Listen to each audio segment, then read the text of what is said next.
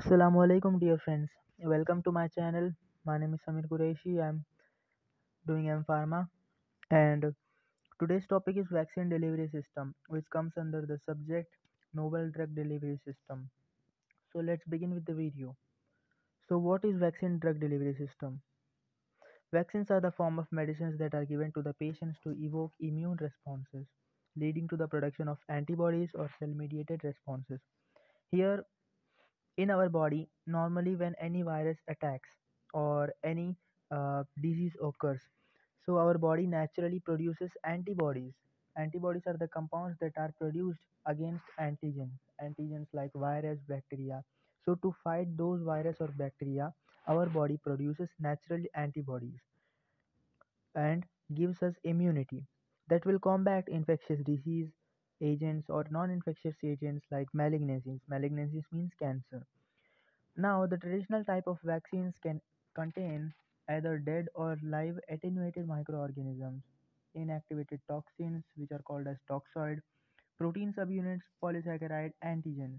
Means normally vaccines like corona vaccine or anti-rabies vaccine, any type of vaccines which are generally used, they contain attenuated microorganisms, means dead microorganisms, or the DNA of microorganisms or RNA of microorganisms, means cellular nuclear content of microorganisms.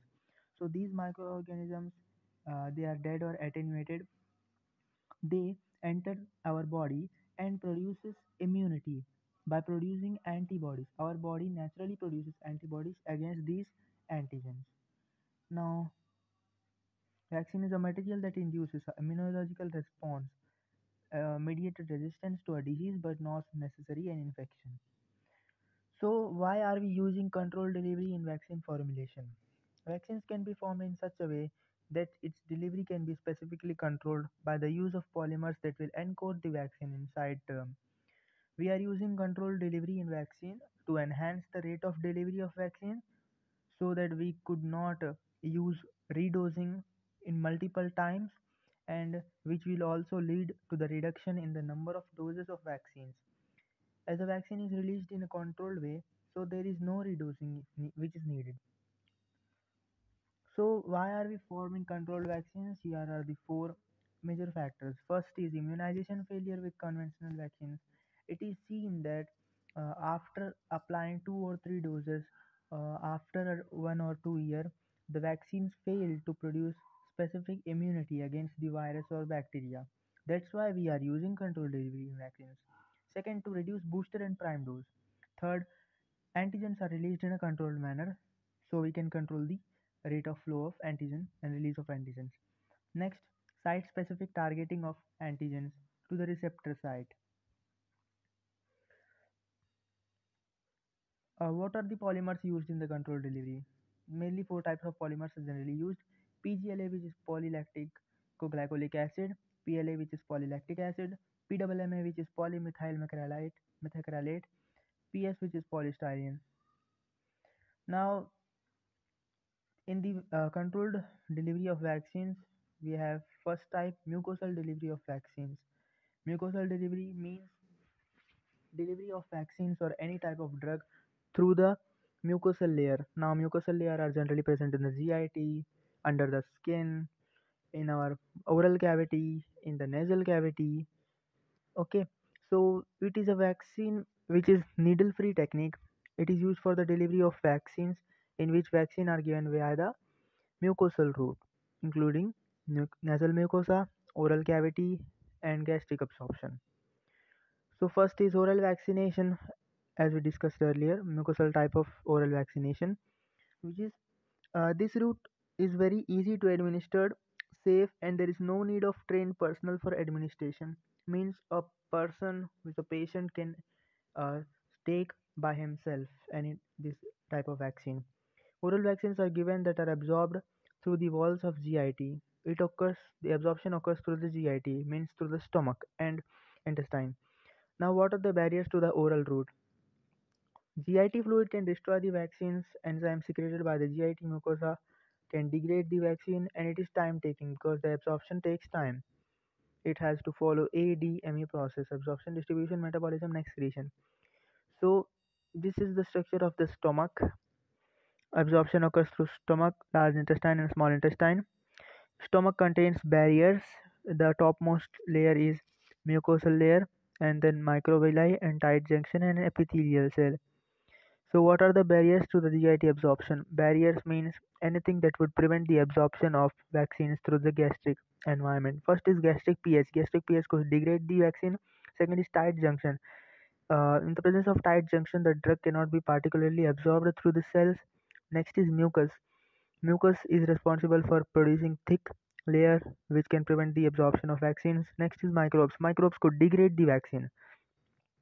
Now, B is oral cavity vaccine. After oral vaccination, which occurs through GIT, second is oral cavity vaccination, in which absorption occurs through the oral cavity in the mouth.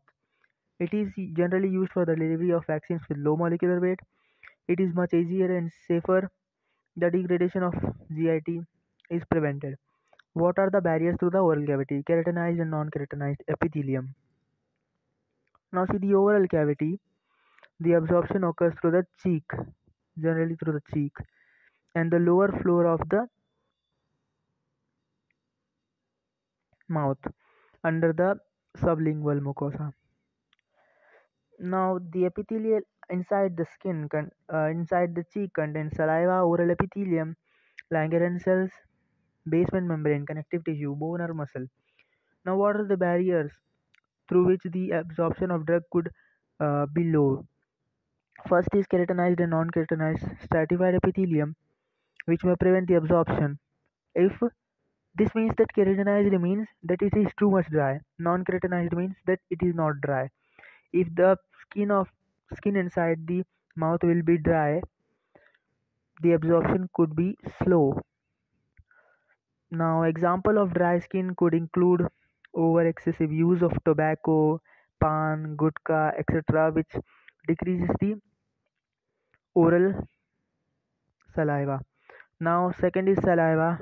Third is enzymes. Enzymes could degrade the if they would react to the drug, they would degrade the drug. Now, next, intranasal vaccination.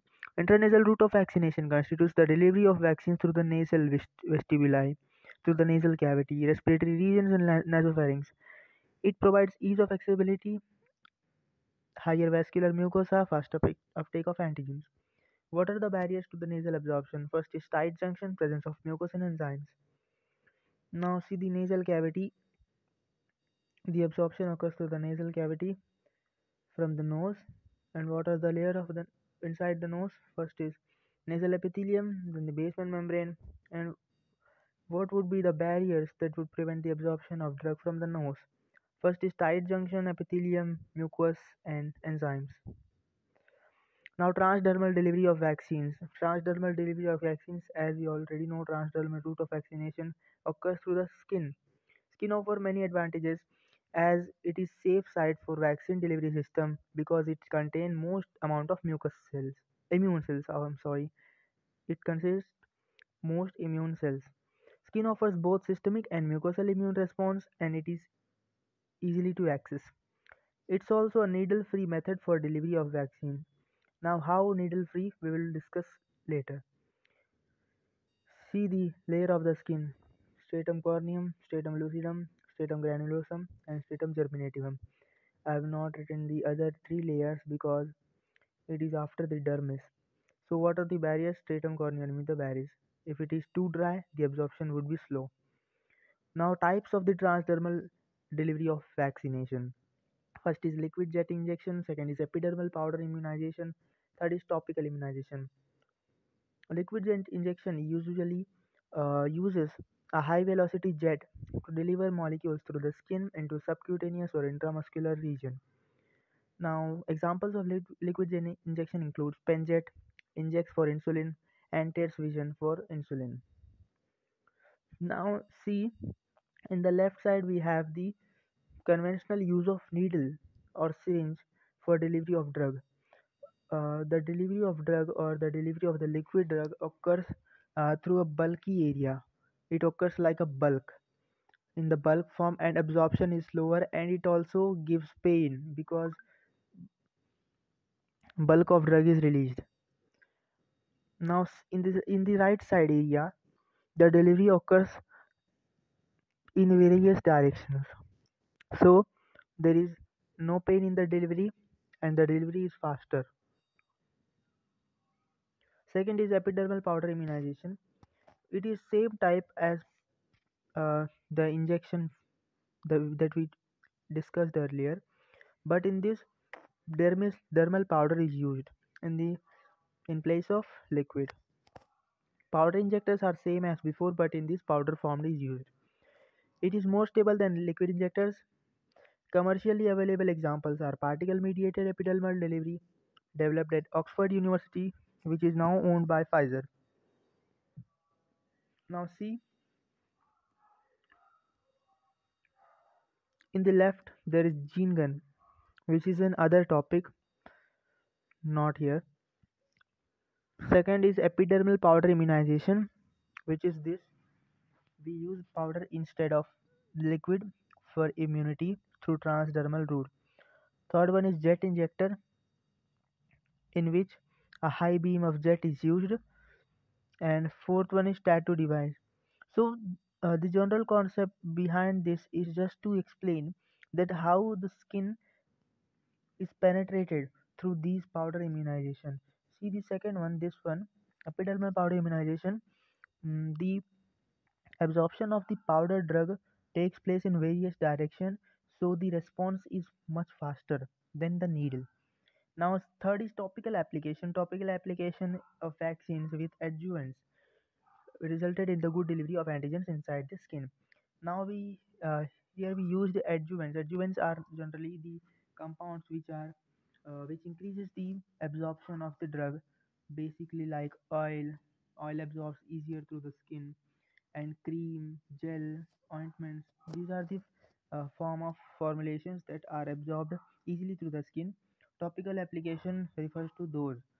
Now it is further divided into first colloidal carriers, which includes nanoparticles and nanocarriers, which consist of the antigen inside them, formed as solid dispersion or solid solution. Liposomes are also included in this category.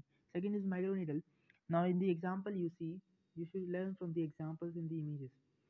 Now in the example you see a microneedle is very small in size and it consists of very small microneedles which are in micrometer size. These microneedles consist of the drug and the polymer. Now, drug here we refer to vaccine.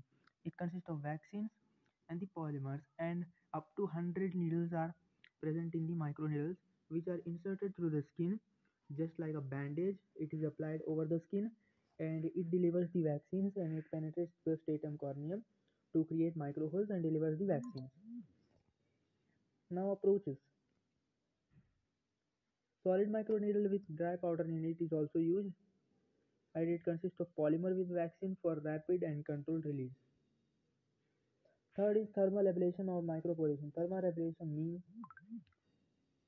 generation of micro-sized holes in the skin with heat, and then the vaccine is delivered. Thus, it increases the absorption of vaccine through the skin. Commercially available products. Thermal ablation means applying the heat. You know that in winter our skin it is very dry and the absorption is much slower as compared to the summer. In summer our skin is a little bit oily, which increases the absorption of the skin, penetration of the skin. So thermal ablation means uh, application of heat over the skin, very small amount of heat over the skin to increase the delivery of vaccines and absorption of vaccines. Commercially available products are passport system by Altia Therapeutics, Viaderm device by Transform Limited, Israel. Now this is the microporation device. In the skin it is attached, and microporation device gives RF energy, radio frequency energy, which transmits heats and delivers the vaccines. These are the references from which I took, and thank you so much for watching. Subscribe and like.